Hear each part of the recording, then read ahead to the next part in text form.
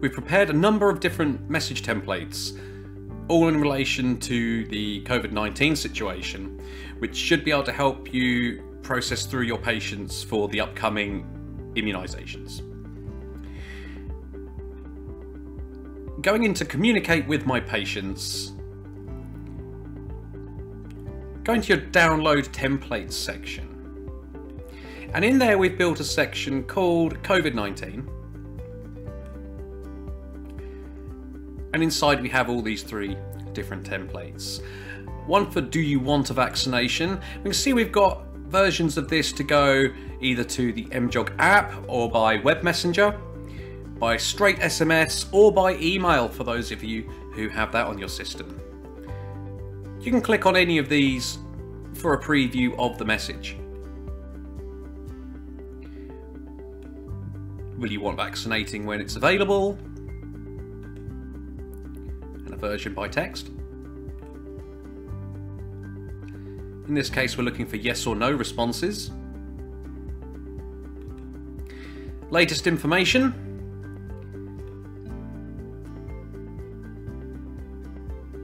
With a link off to NHS 111 and further information by going through the links.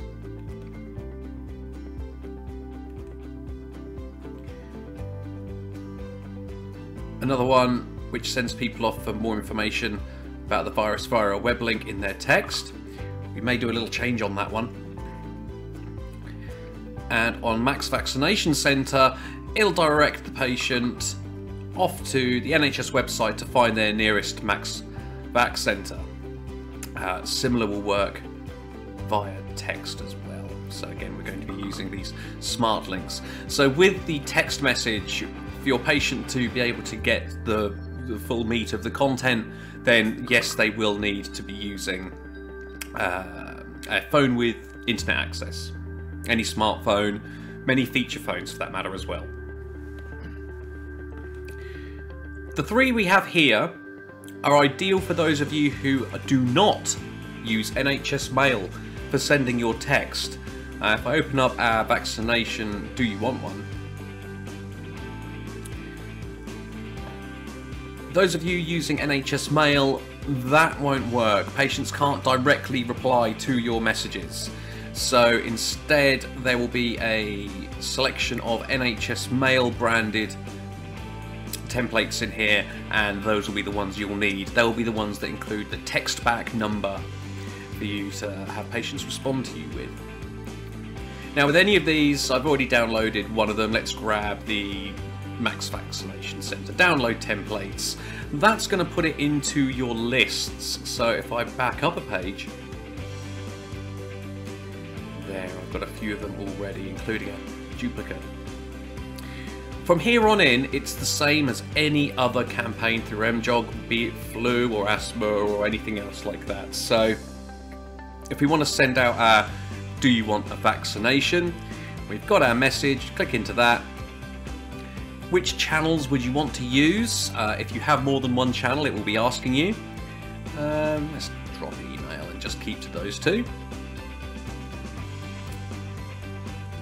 If you've got this option come up, you will want to be sure that this tick box is ticked.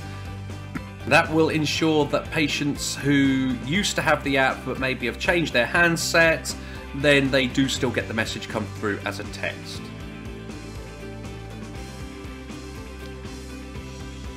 If we want to change our message around, we can set up our message template and change what we want to send. These grey boxes are your question at the bottom of your message asking if patients want the vaccine or not. So, got a smart one and a text one.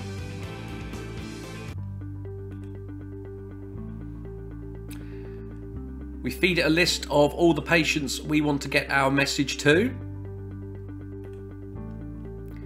At this point, you're going to have your search file from your clinical system. For EMIS people, we can use EMIS numbers. For System 1 people, we can use NHS numbers. I need to find my file.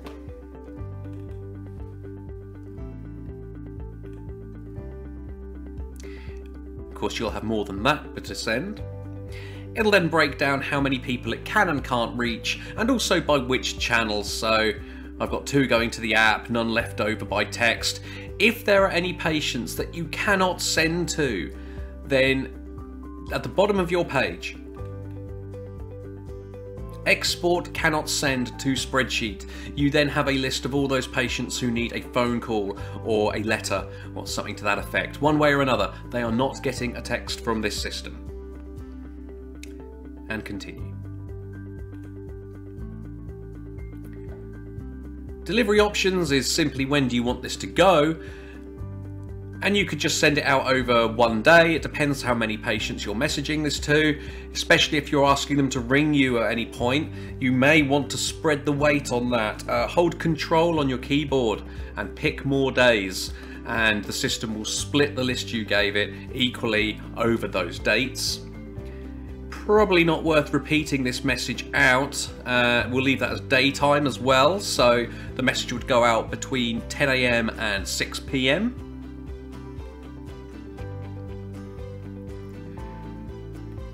Clinical coding, well, it's time for any of the coding you want to put into the patient record off the back of this message. Since we have 2 different channels, we have our smart messages, which would also include web messenger, and we also have our text messages. We want to be sure we put codes in both of these. So starting from the top, patient responses, we're asking them to reply yes or no if they want to be vaccinated or not. We need to tell it to look for those. They're not case sensitive, they are spelling sensitive though. And with the green crosses, we will add whichever code is relevant to that response. I'm not privy to what codes you're going to be needing to use for that. And of course, Snomed codes aren't the same as what System 1 are using. So just to show you an example of how this works though, if this is one of your first times, add an action, that's the green cross. This options box won't actually let you pick anything else at the moment, so yes, you're going for the top one, and continue. You're going to need to look up a code. Okay. So you look up whatever it happens to be. You know codes way better than I will. Add action. You can use the comment space, it's optional, it's up to you for that. You'll want a code for when they say yes, you'll probably want a code for when they say no. Same process. And indeed, we'll want one for message delivered, I would have thought, so that's so you can prove that they got the message. This isn't that you've sent it, this is that they've received it.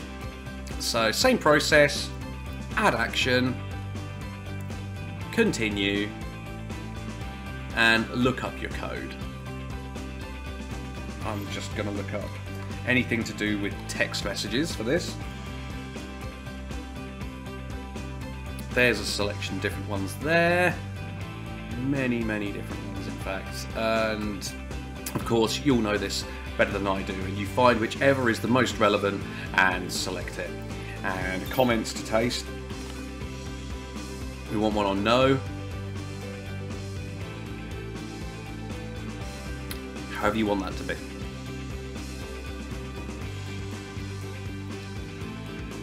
So that's one channel done. However, remember we do have 2 tabs up on the left here we need to add these codes into. Again, for if they want the vaccine, if they don't, and if the message is successfully delivered to their phone. We can continue with that. And that will be everything you're going to need for this particular message. We've got our messages here. Again, we can edit them if need be with Setup Message Template. Review what we've got with the little icons.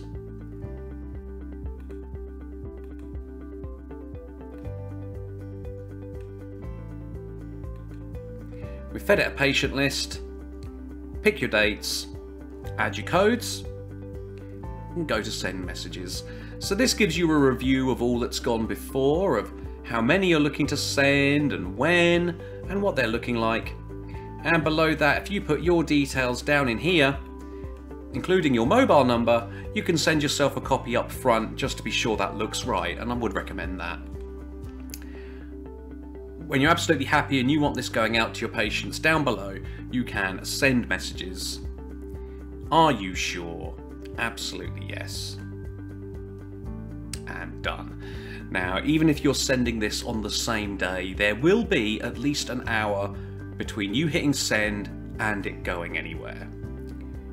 So before I wrap up this video, let's just say if you need to stop that message going out for whatever reason, how do you do that? Well, we can manage previous communications.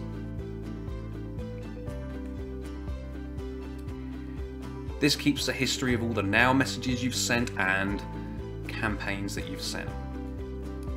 And we can use the top of the table here to filter out our messages for when they were built and so forth. I can see mine right there. I can also see it's been uploaded, so that's ready to go. If I click into it, we're back in this page again. But if we scroll a bit further down, this control panel is where I'd like you to be looking. In here, we can cancel the message, making sure it doesn't go anywhere. It doesn't delete everything. It just means that we can change whatever it is we need to change. Do we need to remove some typos? We can do that. Do we need to use a different patient list? We can absolutely do that. Or change the dates, however you need to change it. If you have fed it the wrong list of patients, you can clear your patient selection down below. And our final option here, create a copy, will take the wording and all the templates that you've been using, and it'll take all the coding that you've selected and build that into a new, fresh campaign for you. Let's do that, in fact. Like that. So my wording's all there. My coding is all there. So all of that's done. I just need a fresh list of patients, tell it when to go, and we can get that all set. So yes, we have a bunch of different messages available in our library, saying communicate with my patients, into download templates, in the COVID-19 section.